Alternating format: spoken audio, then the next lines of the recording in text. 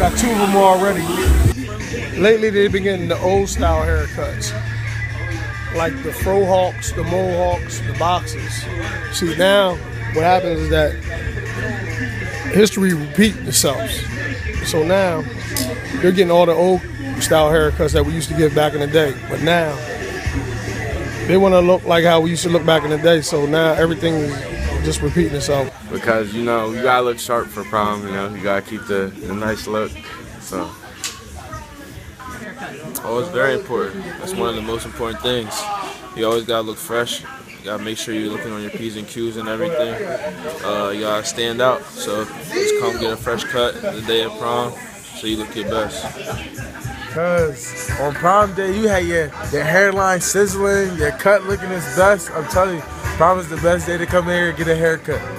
It's the best day. Cause you know what I'm saying? You get it today, ooh, stay tuned, stay tuned.